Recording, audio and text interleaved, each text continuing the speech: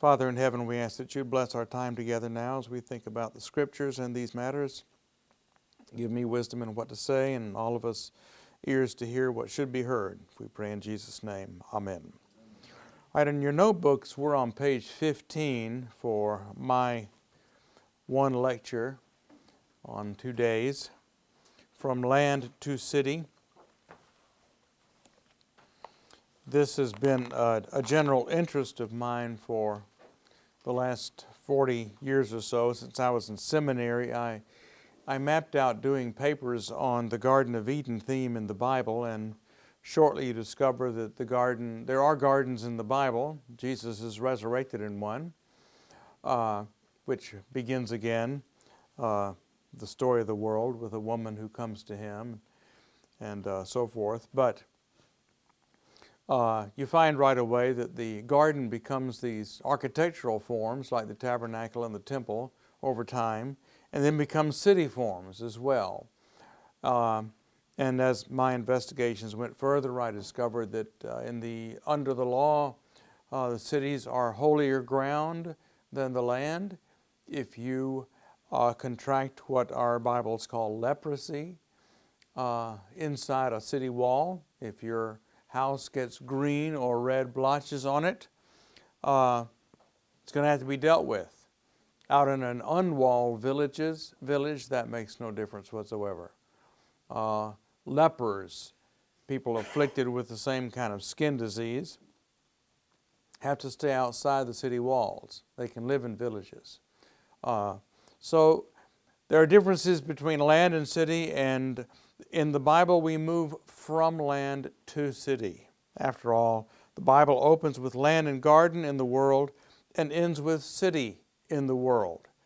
What has happened is this threefold world that we have in the beginning, a world with lands in it, including the land of Eden, and the garden on the east side of Eden, that has become, over time, a world with a city garden in it, which is a pyramid inside of a cube.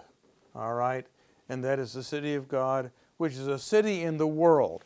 So you have the nations outside, they're bringing their gold and whatnot into it, but the sanctuary and the city are the same place, which is the movement of history, and that we're not going to get to that situation until after the final judgment. But that is a movement in history. The city, therefore, is eschatological in the sense that it comes in time. It's not what you have in the beginning. It's, so to speak, the glorified form of the world. Cities are feminine in the Bible. And just as the woman is the glory of the man, you'll remember from all of our previous courses, when the man is created, he's called Adam, which means dirtbag, man of earth. And once the woman is made, he's called Ish, because that comes from fire, and she lights his fire. He's on fire, she's called Isha. Those are glory words. The altar of earth, God's fire has fallen upon it. They have been Pentecostalized with fire. They're symbolized by candles on the altar in the church. Lit on fire, the original person. And the woman, as the glory of the man, provides the second iteration of the human life. She adds to man. Men are pioneers and women are glorifiers. And that is the essential difference between men and women. Well, the essential difference between men and women is the difference between the Son and the Holy Spirit. The Spirit proceeds from the Son and brings glory. And so that is the ultimate root of why men and women are different. And of course, the modern view is that men and women are the same. The only difference is plumbing. So you can have women pastors, and men can marry each other, and so forth and so on. In our religion, the difference goes all the way down, and it's grounded in the second and third person of the Trinity. So the city is eschatological. She is daughter Zion, daughter Jerusalem, and she grows up to be the bride of Christ. in the book of Revelation. I will show you the bride of Christ, and I saw the city, the New Jerusalem, coming down out of heaven. Now, in terms of the city being eschatological, in the Bible that means it comes into existence over time by stages, death and resurrection stages. Rich was talking about this morning, and you'll remember that God didn't just say to Adam, stand still, I'll pull a rib out and make a woman. He put him into death sleep, and while he's there, he rips him in half, and then he raises him up again and reunites him. The two are one flesh, but reunited in a different way. And now their names are changed from Adam to Ish and Isha. Okay, that process of evening and morning, of death and resurrection, of deep sleep and coming back up again, that brings the eschatological existence progressively into being. You don't get a man as a true king with the right to exercise capital punishment until you go through the death and resurrection of the flood. Then you have a man on the top of the mountain. Then he can plant a garden. Then he can leave the garden and see what his sons do while he's gone. Then he can come back to the garden and pass judgments that are going to be the judgments that go down through history. He now can do all the things that God did in the beginning. Okay, that's what Noah can do because he's been through this death and resurrection thing that brings him forward eschatologically. So eschatology is not something that happens bang at the end and everything else is just interesting stuff along the way. Okay, and then we have to say this against the basic thesis of dialectical theologian Jacques Ellul in his book, The Nature of the City, right? Meaning of the city. I knew I'd mess it up if I didn't write it down, and sure enough I did. Okay, he has all kinds of interesting things to say about the city, but for Ellul, the city is made by Cain, and it's always pretty much a bad place, and we're going to have a good city at the end, but not until the end. It's always going to be bad. It's always fallen and corrupt, essentially. And this eschatology is otherworldly, or, to be fair, is at the end of history after a final judgment and not in progressive manifestations. For us, biblically, there are progressive manifestations as a result of these crises in history. For Christian theology, the city is the new possibility, the new challenge within history. And that's what we were talking about during the last hour with AK and the rest of us. We're talking about, okay, all these new things have come into the world. The television has come into the world. The internet has come into the world. Phonograph records have come. Wait a minute, there are things beyond that. Electric typewriters have come into the world. And you cannot change that. Super highways have come into the world. There might be a desire to take the super highways out that run through the middle of the city, but I doubt if that's going to happen. People are still going to want to get from one end to the other fast and be able to get off along the way, you know. So even though you understand the desire to re-gardenize or re-neighborhood a city, we're going to have to figure out some creative ways to do that because these things are here, and once they come in, they don't go away unless civilization totally collapses, and I don't think we can just count on that's happening. So the city gives us these new possibilities, new challenges, and as we'll see as we go along, every new invention, every new challenge is always misused and abused to start with. Okay, the internet, what's the first thing it's for? Pornography. Then we begin to find some better uses. YouTube, put up some decent stuff on there. Every concert and art museum tour ever made is on YouTube. Okay, well, I can see that. All kinds of good sermons and everything else are up there, but that isn't where the internet started for most people. Cat videos, yeah. Revitalizing humor in America. The city, being eschatological, magnifies and matures both devilish corruption and divine glory. So we have new possibilities of wickedness, such as pornography, and then modern weapons, It's all technological stuff, city stuff, propaganda. Again, a major problem. The ability through advertising, through modern media to sway people's minds. I see this in Russia because I have been going to Russia since the time when the mass media was completely taken over by the government. No independent media anymore. Khodorkovsky and all the guys who had different kinds of points of view, in jail. Okay? And so our Russian students and all, the only news they ever hear is state propaganda. They have no idea what's going on in the Ukraine. What they know is that the Ukrainians were rounding up innocent Russian people and murdering them. Those things have been staged and filmed, and that's what they know. And it's only those who have contact with, us and with American media who can even find out anything else. So you find out that this ability to control propaganda and media is a new possibility of wickedness.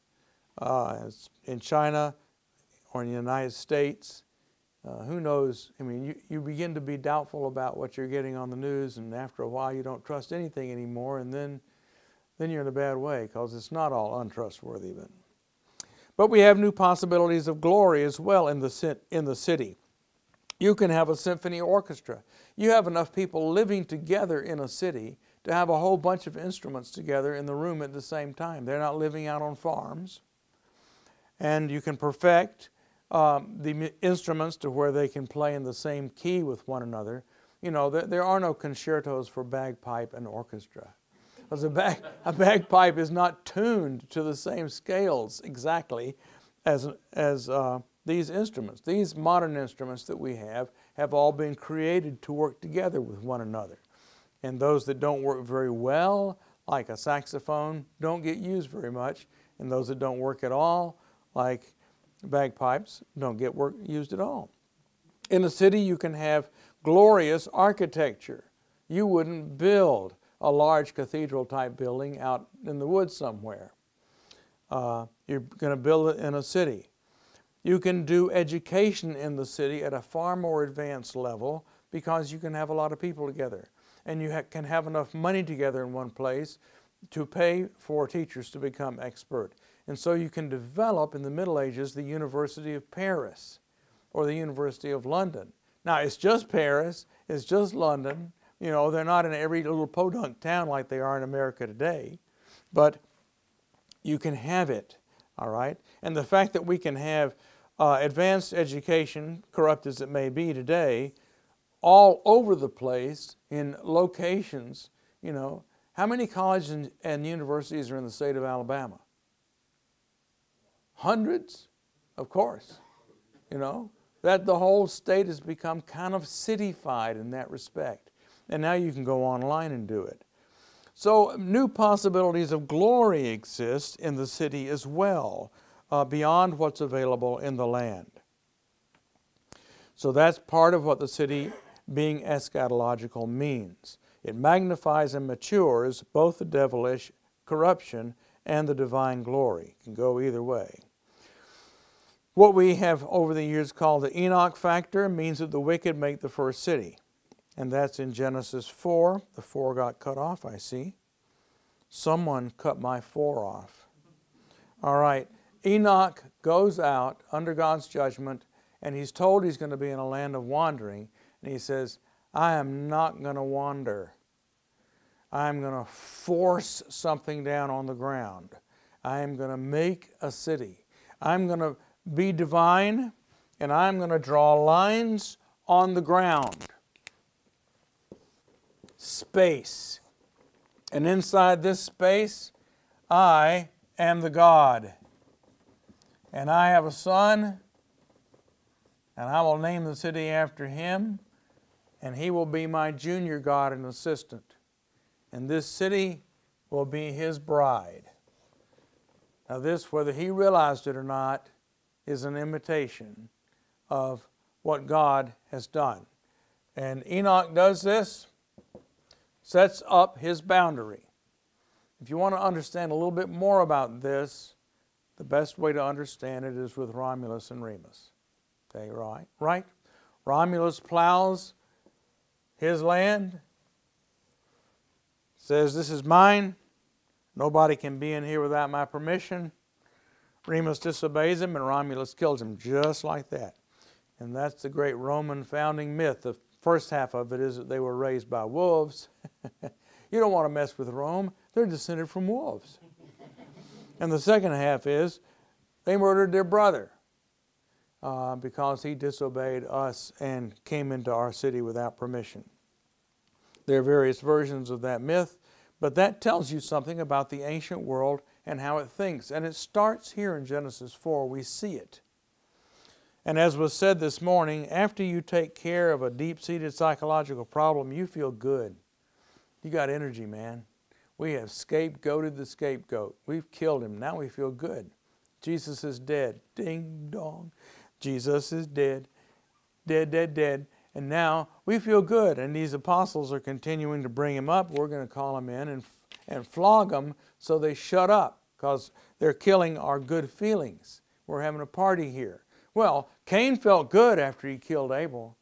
All of his tensions were gone. All this energy is released so he can build a city. Violence against those that you deem to be guilty releases cultural energy on the short haul.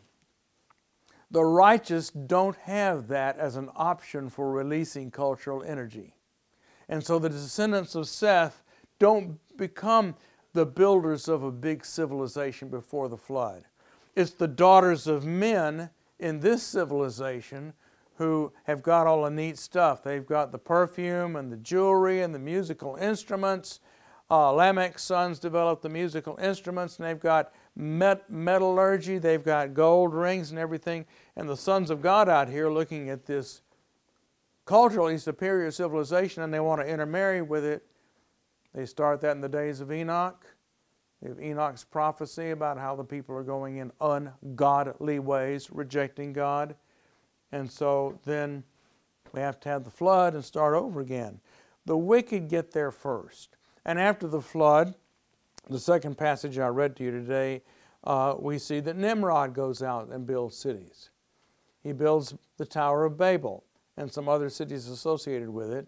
And then it says he went out and built Nineveh because something happened to Babel. We find that out in the following chapter. And he builds Nineveh and a couple of other cities, and it says they are together the great city. So what we have to start with is Babel, Erech, a couple of other cities like this. The second time, the cities are all together as one larger unit. That move is also eschatological, although it's a counterfeit. In the Adamic human world, sin comes first, salvation and glory come after. And from Genesis 4, we see technological advance comes with the city. It's this city world, just to remind us once again of what the passage says, develops in this city world. Verse 16 of Genesis 4, Cain went out from the presence of Yahweh and settled in the land of wandering, east of Eden. And Cain knew his wife, and she conceived and gave birth to Enoch, and he built a city. And you know, you can, because this is a city course, we'll do this again. We start with this word Enoch.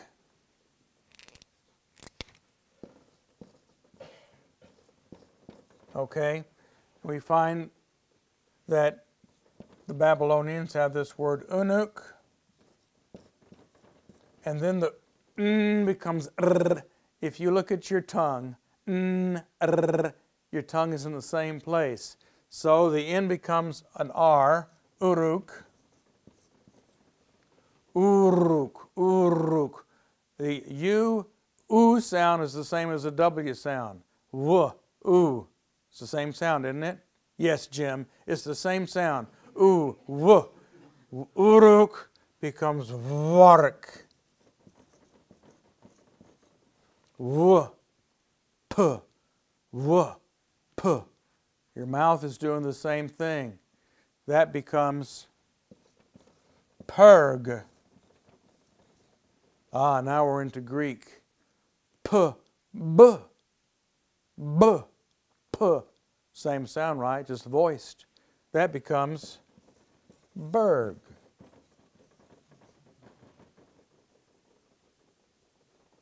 Really true. I didn't make this up. I got it from Arthur Custance. All right? Enoch to berg. We've still got the same word today. After 75,000 years, we still have the same word. Or not. Well, he built a city and called the name of the city Berg, after the name of his son. Now to Enoch was born Irad, city dweller. Irad became the father of Mehujael, he who attacks Yahweh Elohim. And he who attacks Yahweh Elohim became the father of Methushael, he who kills the peace of God.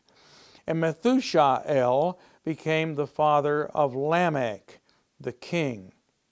Melech reversed a little bit to Lamech. Lamech took to himself 2 wives. The name of the one was Ornament, and the name of the other was Pretty Voice. And Ornament gave birth to Jabal. He was the father of those who dwell in tents and have livestock, priestly type guy. His brother's name was Jubal. He was the father of those who play the lyre and the pipe, a kingly type guy. And Pretty Voice gave birth to Tubal Cain, which comes down to us here in Birmingham as Vulcan, Tubal, Vulcan, Tubal-Cain, Vulcan, the forger of implements of bronze and iron.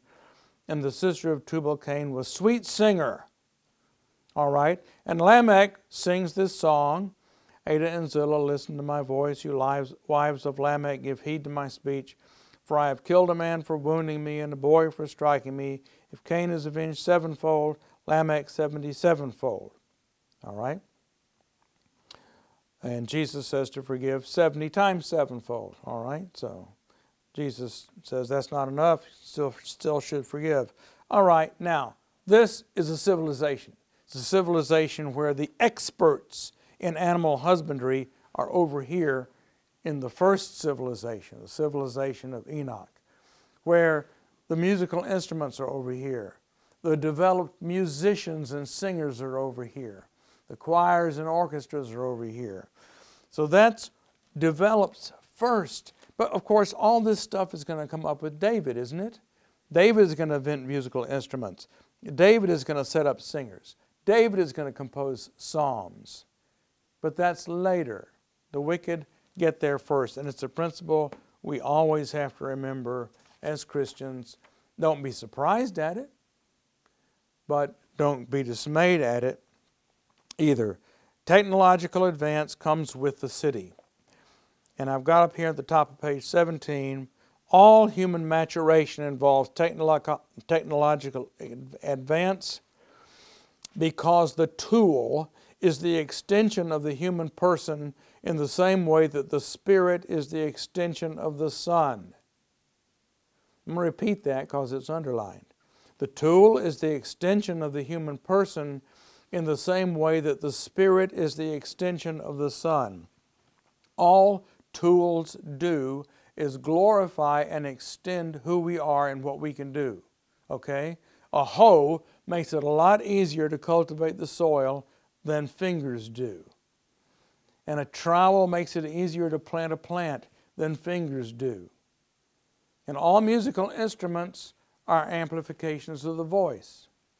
Percussive instruments, stringed instruments from your vocal cords, and wind instruments from your pipe. Everything we have extends us, technical advance, and they are all outflows from us in the way the Spirit outflows from the Son. The Spirit glows from the Son to bring glory into the world. Technological advance goes from us to bring glory into the world. We dig up gold ore and then we have technological advance to smelt it down and get the gold out of it and make something beautiful out of gold, right? We learn how to build an oven, a technological thing, and then we learn how to make nice fine flour, and we learn how to make butter, and we learn how to make yeast, and we can get some eggs, and we can make a pound cake. Pound of flour, pound of butter, pound of eggs, pound of yeast, pound of sugar. I don't know, however you make a pound cake. Technological advance enables you to do these things and to glorify the world with cake instead of flat pita bread. All right. Now, every technological advance shortens time, expands space, and dislocates or relocates people. I'm not sure about that. The third one is true, but I got the first two from Eugen Rosenstock Hussey, and I think the third one is what he says too. Do you remember? Yeah. That's okay. Destroys the relevant social group. Okay, it shortens time. Technological advance, like a vacuum cleaner. It takes a lot less time to vacuum with a vacuum cleaner than it does to sweep out a house, and it's much more efficient. Okay, if you've got a 5-story house like the Archimandrite has, with 45 rooms in it, you can get those rooms cleaned up a lot faster with a vacuum cleaner than with a broom. Now, it expands space because the parts that go into a vacuum cleaner come from here, there, and everywhere. If I'm going to make a broom, all I got to get is some straw and some string and a pole, and I can tie it all up and snip it off, and there I've got myself a broom. Okay, but a vacuum cleaner, I'm going to have to get some rubber parts from wherever rubber comes from, or plastic nowadays, and then metal, different kinds of metal, and bushings, and all the other things that go into making one. And they're going to come from different places to one place and be put together. It expands space, the amount of space needed to make an automobile is greater, even though it shortens time. And finally, it dislocates people. Now, the vacuum cleaner doesn't have such an extent of that, but new inventions like this, technological advances, force people out of their old jobs. One of the elders for years in the church that we attended in Florida was a cash register repairman, because back when stegosaurs roamed the earth, and I was young, when you went to the grocery store, the price of things was on here, and the lady that was a clerk behind the counter, she would look at it and she would punch in numbers here and bang the thing, and the number would go click, click, click, click, and this was all mechanical. Okay, then she grabbed the next one. She didn't have to look at these numbers. Click, click, click, click, click, click, click, and that was click, click, click, click, click, click, click, and they could do it at the speed of light. Well, he could fix these things. Then they started doing them with computers. They had to go up to Dayton, Ohio, the NCR National Cash Register, and learn how to replace computer parts. And then they started scanning things in. They have those scan bars on there. Have you ever seen those scan bars that are on things they have now? Ever seen those? They're amazing. And now they can just scan them, and he couldn't fix them anymore. That was it. It was out of work. All she wrote. So he was dislocated. He started selling light bulbs. Fortunately, he was old enough to be close to retirement, so it didn't he wasn't, in his early 30s when this happened to him. But it relocates people in where they are and what they have to do. That's what technology does. And that is God's plan, to move people around so that people don't get settled in to one place and just get rooted in one place in time. God wants people moving forward. Now, the shift from land to city is a shift from living largely with animals to living largely with people. I'm trying to talk fast because I've got a lot of notes in here and I want to get through it all. So I've got here Deuteronomy versus the epistles. Read Deuteronomy, there's all these laws about how you deal with animals. Don't yoke an ox and an ass together. Well, why not? Who in his right mind would ever do so? Can you imagine plowing with an ox and an ass yoked together? Doesn't make a whole lot of sense. Maybe you could do it. Maybe I don't understand that very well. Don't muzzle the ox while he treads out the corn. Well, if you don't muzzle him, he's just going to stop and eat. So in a sense, you've got a law there that goes somewhat, you think, wait a minute, this is really talking about something else, isn't it? Yeah, it is. It's talking about people and the levirate husband. I won't go into that. But these rules are here. In Exodus, if an ox gores another ox, the first ox is sold. If the ox was in the habit of goring before, and there are all these rules about goring oxen. What does that got to do with? What's a goring ox? Your teenage son? Oxen in the Bible are nations. Psalm 51 says, after David repents, then they will bring young bullocks onto your altar. Then they will bring nations to your place of communion, is what that means.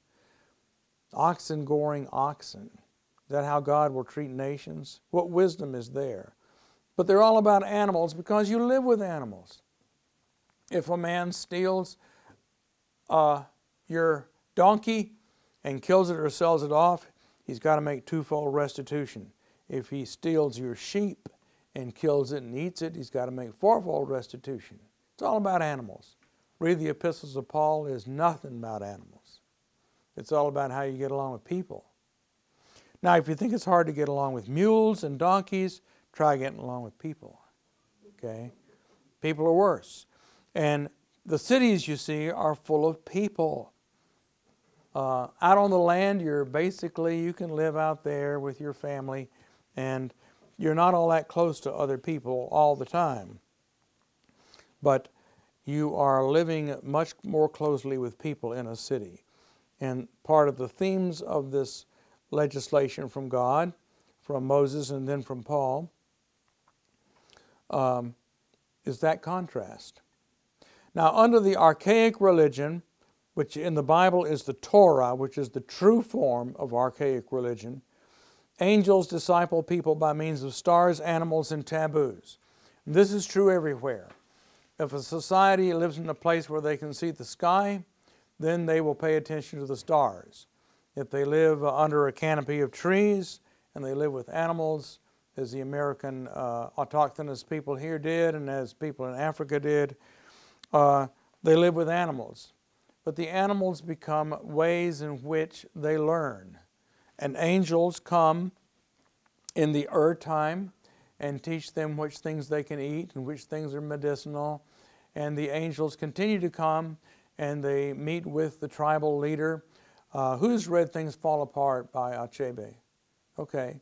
Remember, Okonkwo goes into the sacred cave, and during the night, the spirits reveal to him where the missing child is. Okay, that stuff is real. I've had missionaries tell me that stuff. And the missionaries will also say, once I came and people started getting converted, the chief says, it doesn't work for me anymore. Okay? Angels were helping out. Good, bad, and we don't know all the details of how this worked. We're not supposed to because we live in the New Age. All right? But it did. And taboos. Taboos of space. You better not go over there because that's a holy space and therefore it's dangerous. Only the chief can go into the sacred cave and spend the night and dream. You better not try to do that. All right? Then there are taboos of sex. What you can do to whom and when. Taboos of time. Special chaos times, festival times, forbidden times, space, time, food, and signs on the skin of your body. And all that stuff's in Leviticus in its true form. But taboos have the effect of preventing people from going hog wild. Taboos are boundaries in society. And when a society has a lot of little ritual taboos like that, they're channeled. They're kept from going too far. When the gospel comes, things fall apart and all that stuff stops, And you either get caught by the gospel or you have destructive type stuff happen. Under the archaic religion, that's what's going on. Angels are teaching us through these things, and it's what you see in the Bible. These are the animals you bring. This is how you put them to death.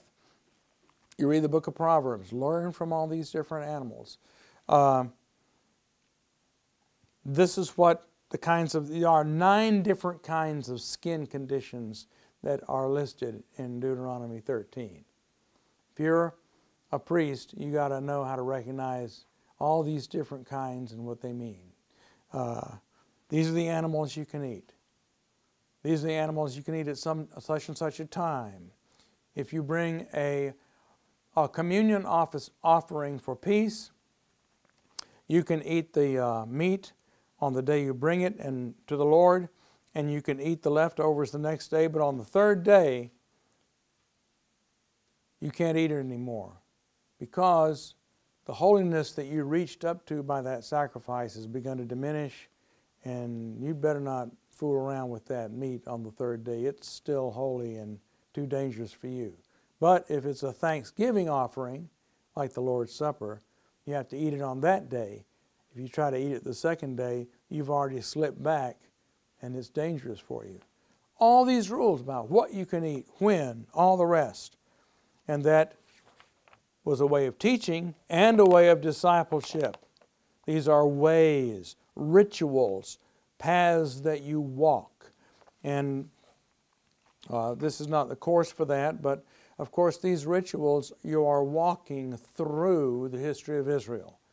When you walk through the ascension offering, you are walking through the exodus from Egypt and coming to Mount Sinai and Moses going up on top of the mountain. And all those things are being recapitulated in a compact symbolic form.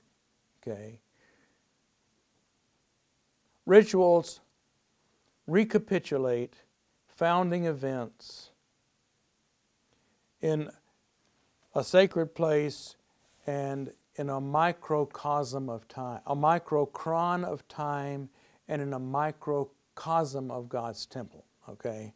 They recapitulate founding events so that you walk, if you have fallen out of the benefits of Sinai, you can walk through that again symbolically in a little ritual that doesn't take very much time, and it takes place in a sacred space that is a replica of God's cosmic temple, and then you can be brought back into the benefits of Sinai.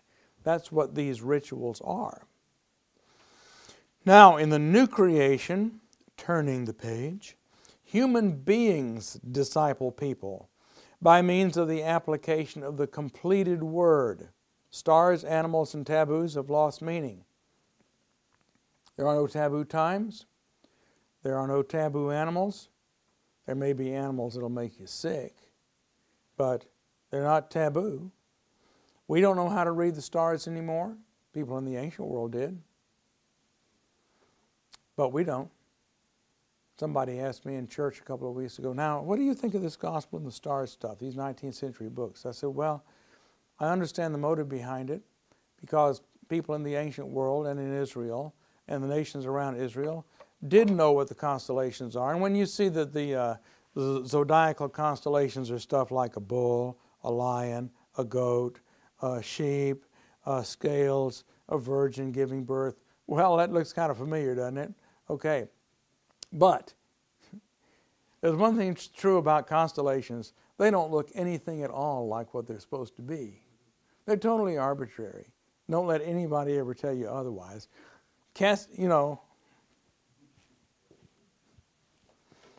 What we call the Big Dipper is actually part of the Big Bear. You'll never see a bear there. See that? That's Cassiopeia lying on her couch. See that? Oh, that's obvious. You know, people all around the world, when they looked at that, they say, oh, that's a woman lying on a couch. No, they didn't. You see, somebody came up with that, and it went all around the ancient world, and the meanings were assigned. But we're not supposed to know that anymore. We've got the completed word. And so modern discipleship in the city is exclusively by the word, and it's applied by human beings. We are now the elders. in the archaic time, the people who served God in a special way and were in charge of the religious life of the people were called Cohen. And Peter has shown that what this means is a servant of a royal household, or we say, to just keep it short, palace servant.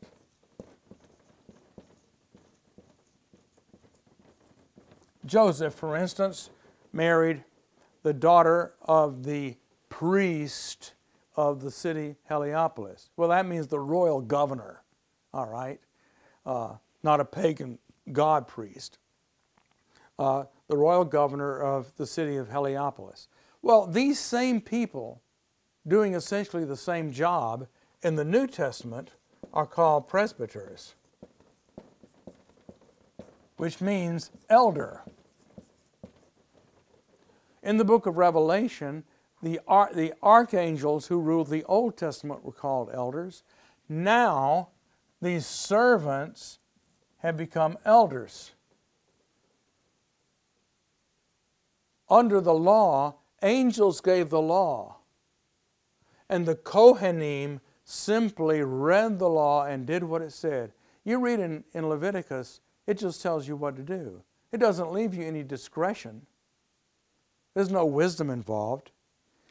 If a man has a white spot on his arm and you can see white hair in it, then the priest is to put him aside for a week and come back and look again. And if it has grown, then he is to pronounce him unclean and he's to go outside the camp. Now, it's all written out for you. How exactly do you do the sacrifices? It's all spelled out as if you were a child, and the angels who gave the law, always the law was given by angels, have spelled out to you as a child, as a servant, what you're supposed to do. In the New Testament, these same people are called elders. They now preside at the temple of the church. They are the words who are the official teachers of the Word of God. They are the ones who supervise the sacramental meals. All right? Now, they're the new angels, and the book of Revelation calls them angels. So that's a shift, and that is a city shift. Okay? Now, on page 19, we begin to look at biblical themes, time permitting. Shifts in imagery from the old to the new, from the pre-glorious to the glorious, from the land world to the city world. All right? What happens? First of all, this shift in imagery. And just to remind you, we move from sheep to fish. Any fishermen among the Yahweh's disciples in the Old Testament? No. Any shepherds among Jesus' disciples? No. Jesus calls himself a good shepherd. The last time we actually see any shepherds is when Jesus is born. That's it. No more shepherds around. Fish, that's Gentile world. In fact, fortuitously, luckily, our noon reading was about Jesus' new kingdom going to the entire world, going to the sheep of the land, to the fish of the sea. More importantly, we have the shift from land, for our purposes, we have the shift from land to city. In the older time, we have letters to lands written by the prophets. We see these letters in the prophets, okay? Jeremiah's got a whole selection of letters sent to various kingdoms. To the king of Moab, say this. To the king of so-and-so, say that. Primarily to Israel and Judah, the letters go. In the New Covenant, the letters go to cities. No letters to any lands. Letters go to cities. Countries are reached by land, cities by sea. The only example of that we had before is Jonah. Okay? Jonah goes by sea to reach the Gentile city of Nineveh. That's the only sea passage we have. And once we get to Paul, Paul is always going places by sea. And at the end, he's going to Rome by sea, and the Roman ship sinks, which is a sign of the end of the old world. You reach the cities by sea. You don't have to, okay? But that's That's the way the imagery is set out. Okay. Jonah goes to Nineveh. Paul, the new Jonah, goes to cities. Okay. The next thing I want to talk about is the city is now a fact. It's not a possibility. Okay. It is a fact. We know that the New Jerusalem descends from heaven in the year 70 A.D. It is now city time, no longer land time. All of our dispensational brothers and all the rest who want to say that God gave the land to the Jews and it's still their land and God makes land promises, it's all gone. That was fulfilled. The Jews got all their land, and then it was taken away from them when they went into exile, and God gave them another holy land, and they blew it, and it left in the year 70 A.D. under the Roman conquest, and that's it. Everything is city now. What God promises now is not land, but city.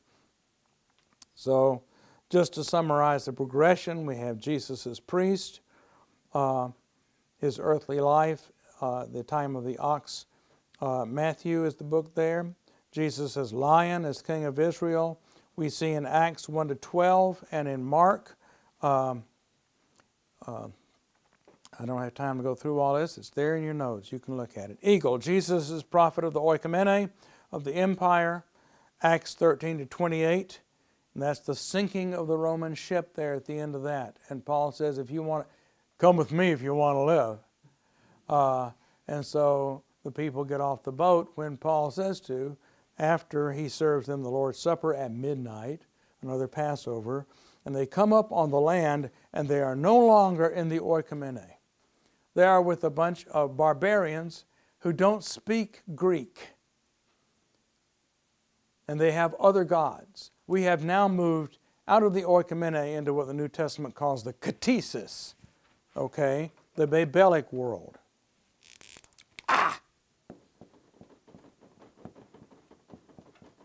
Katesis.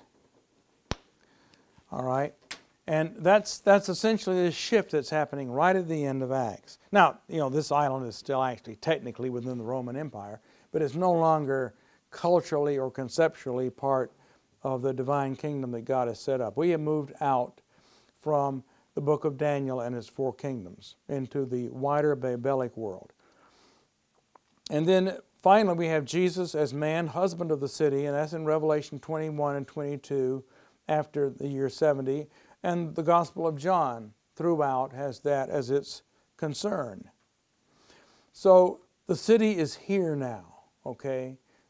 The tribal time is gone, the kingdom of Israel is gone, the oikomene that God set up in the book of Daniel, the empire with its 4 administrators is gone, and now the city is what's here. Now the city is not a mere symbol. The city is cosmopolitan because it's a place of foreigners. I may get through this. In the Old Covenant also, the land is for Israel, the cities are for foreigners. If you move to Israel, we'll probably have to come back to this. I like that clock back there better.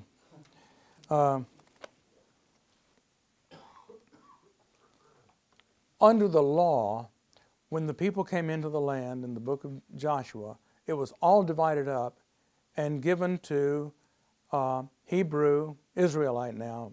Israelite is the new name. Israelite families. Each one gets its plot of land, which can never be sold. Remember, Naboth says, I can't sell my vineyard. It's the land God gave me. You can lease it out, but every 49 years it goes back to you. Not people say, we want this Jubilee law today. No, you don't. Okay? Every 49 years you take it all away from the immigrants and give it back to the people who are already here. I mean, it's a stupid idea. Okay? Jubilee did not mean land redistribution. It meant actually the opposite. And so the result was, if you were a foreigner and you moved to Israel and you wanted to come under Yahweh's wings, as the book of Exodus says, if a servant of another nation comes and places himself under Yahweh's wings, you will not return him to his master. That's not just a fugitive slave law. It's actually more the idea of fleeing from another kingdom. But either way, if he's coming and he wants sanctuary in Israel, you don't let him go back. But where is he going to live? Unless he is adopted into an Israelite family, and there's a ritual for that called the circumcision of the ear, unless he is adopted in, he has to live in the cities.